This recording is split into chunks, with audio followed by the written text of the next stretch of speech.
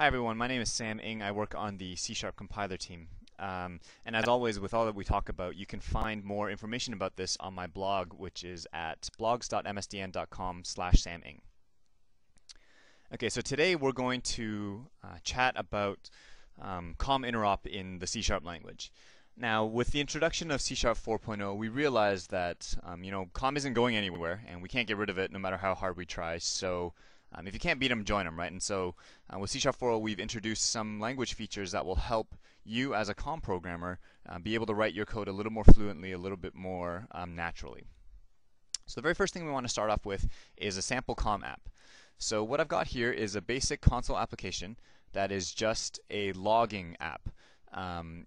It creates a Word document, it spits out a sample text string to that document, and then it quits. So here we've got our init method, which just sets up the Word application. We've got a shutdown method that quits Word, and down here we've got a log method that just spits out the string that we are trying to log. And so of course my main driver method just creates one of my loggers and goes and inits it, logs a string, and shuts down. Okay, so the very first feature that I want to chat with you about today is something that we refer to as the COM NoRef feature.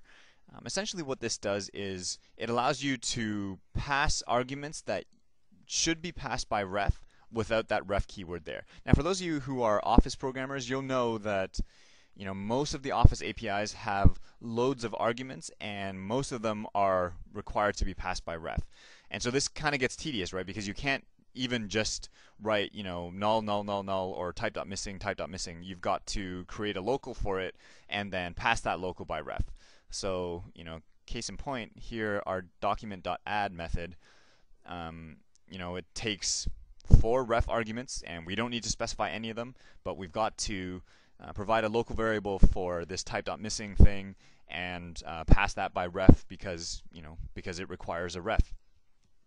Well, in C# 4.0, what we allow you to do instead is we allow you to, when we detect that you're calling a method off of a COM object, we allow you to pass the ref parameters not by ref. And the compiler will take whatever argument you've passed, wrap that in a temporary local for you, and pass that local by ref on your behalf.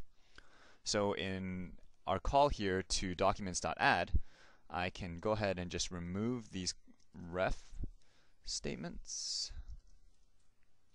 I can build, and I can just run, and of course this runs. Now one interesting thing to note is that most of the Word APIs also have default parameter values for all of the arguments that they've got. Namely, the default parameter value is going to be type.missing, which is exactly what we're specifying. So I can even just go ahead and remove all of these altogether and go ahead and build and run, and everything works exactly as I would expect. Okay, so we noticed that we got rid of our little type.missing helpers that we needed to add, so we can just get rid of this local variable altogether.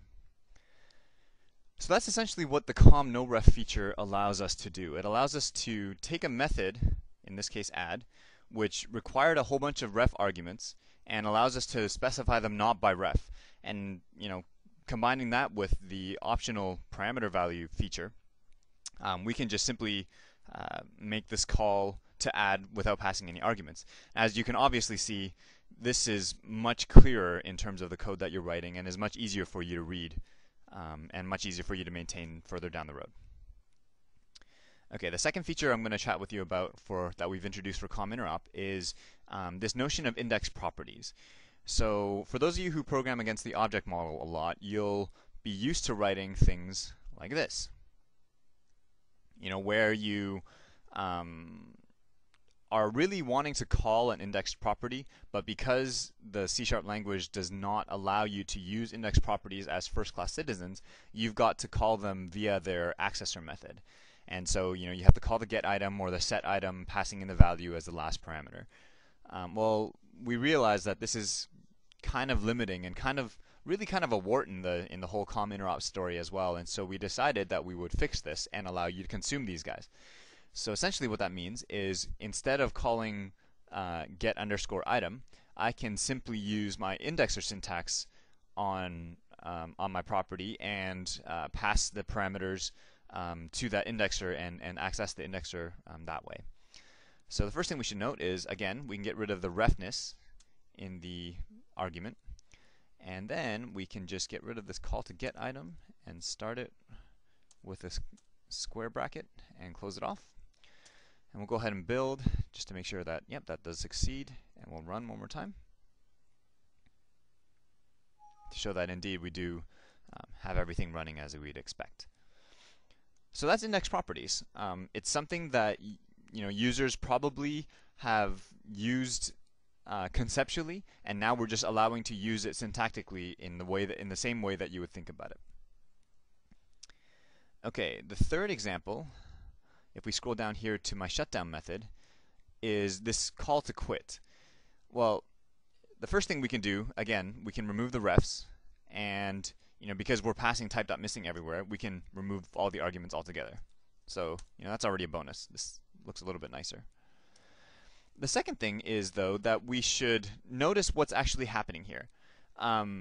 Here we've got a property access for doc.parent, and what this guy does is this returns me the parent of my document. But of course it's an object pointer, so I gotta store it in an object. But now when I want to try to go ahead and use it, I know that this object really is a Word.application, and so I've got to cast it to Word.application